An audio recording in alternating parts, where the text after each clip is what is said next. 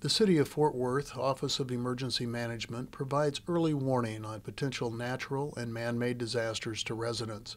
This presentation will provide information about the different types of warning available to the public. Severe weather conditions are common in north central Texas during the spring months, but they're certainly not limited to the spring. Tornadoes, heavy rainfall, and straight-line winds can sweep into an area along with golf ball or larger size hail that can damage your vehicle and roofs, destroy crops, and kill livestock. The National Weather Service office, based in Fort Worth, uses data provided by current technology to forewarn residents of potential dangers from severe weather. Gathering data alongside the standard NEXRAD weather radar, CASA radar is one of the region's newest warning systems. While NEXRAD gives a big picture overview of a severe storm up to 150 miles away, the short-range CASA radar will track storms up to 25 miles away, giving high-resolution details about weather conditions down to individual neighborhoods. But radar technology is not the only system we use to provide warnings to Fort Worth residents. We still employ the boots on the ground, or in this case, eyes on the sky method as well. RACES, the Radio Amateur Civil Emergency Service, acts as storm spotters. RACES is made up of over 500 members and uses a ham radio network to keep local emergency managers and the National Weather Service advised as to what they see.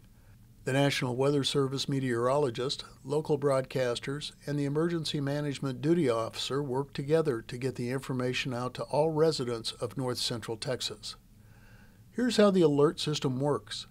A severe weather threat, such as a tornado or severe thunderstorm, is identified by NEXRAD weather radar from a distance. The National Weather Service requests Storm Spotter activation to verify the threat as it moves closer to our city and continues to monitor using both NEXRAD and CASA weather radars. The Fort Worth Emergency Management Duty Officer reports to the Emergency Operations Center and monitors the threat. If the situation warrants, the duty officer activates the Fort Worth warning systems. The main warning system consists of 153 outdoor warning sirens. The sirens can be triggered to sound all at once or only in the portion of the city that may be affected by the hazard. Remember, these sirens provide warning to residents who are outside. They are not designed to be heard inside homes and businesses. While a number of people believe the outdoor warning sirens are called tornado sirens, they will be activated for several different types of hazards. Severe weather conditions are the leading cause for siren activation by either the Emergency Management Office or the Fort Worth Fire Dispatch Office. Sirens will be activated for tornado warnings from the National Weather Service or the report of a tornado from a reliable source such as a storm spotter. Straight-line winds of 60 miles an hour or higher, hail larger than 1 inch in diameter, a man-made disaster such as a chemical emergency, or a state or national emergency. It is important to determine why the warning sirens are sounding, so it is recommended that residents seek shelter and seek information. In the event of an activation, the sirens will sound for 3 minutes. The Office of Emergency Management tests the outdoor warning sirens on a weekly basis, weather permitting. The first Wednesday of the month, a 90-second test will be conducted. The remaining Wednesdays in the month will have a 15-second test. If you do not hear your local siren during this test, please report the malfunction to 817-392-6170. When you are indoors, NOAA weather radios are an excellent warning device. The radios will set off an alarm triggered by the National Weather Service to warn you of imminent danger from severe weather. Radios with SAME, that's S-A-M-E, technology can be programmed to sound only when the alerts have been issued for your county. If a power outage occurs during a storm, many radios have options for power, such as battery backup, solar power, and hand crank. If you work in a noisy environment or cannot hear the outdoor warning siren from inside your home during a severe weather event, you might want to consider joining the city's Nixle Emergency Text Alert program. Office of Emergency Management duty officers will send out text message alerts to smartphones and emails. Thousands of Fort Worth residents have registered for this free alert service. It's as easy as texting your zip code or the word Fort Worth to 888-777, which will register your smartphone. Or you can visit www.nixle.com. That's www.nixle.com to sign up for smartphone or email alerts. The Office of Emergency Management provides these electronic alerts free of charge, but it is recommended that residents contact their cell phone or data providers to inquire about possible charges. If you or someone you know is deaf, hard of hearing, blind deaf, or use a refreshable Braille reader and is a resident or work in Fort Worth, the Office of Emergency Management provides a third warning system that is pretty unique. It's a visual alert system named AHAS. The Accessible Hazard Alert System, also known as AHAS, is transmitted in American Sign Language. The message is verbalized in English, captioned, and a signal is provided for a refreshable Braille reader. Participants must be residents of Fort Worth or work in Fort Worth and have a video-capable device to receive the free transmissions. To register for this free AHAS program, simply visit www.ftw.ahasalerts.com. That's fortworth.ahasalerts.com.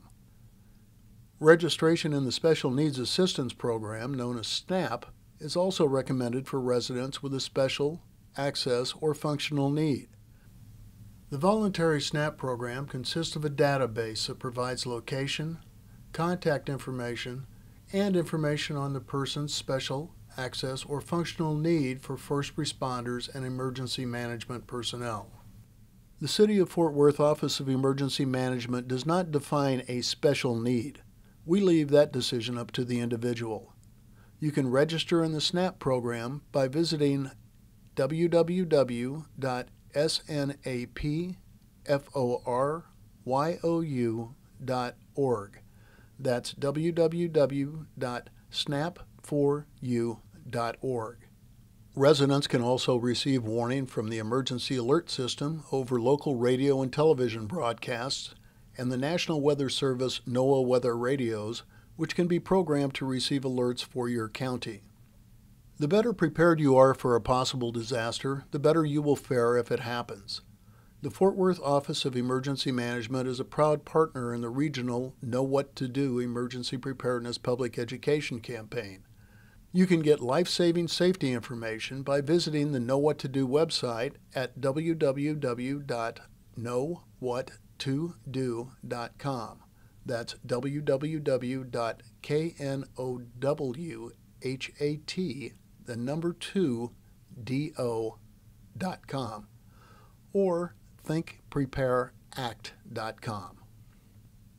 If you are a new resident to North Central Texas or have lived here for all of your life, you should know about the local weather conditions we face and the possibility of a man-made disaster in a large metropolitan area. Most residents will tell you that our main concern is severe weather, with its tornadoes, lightning, heavy rainfall, and flash flooding.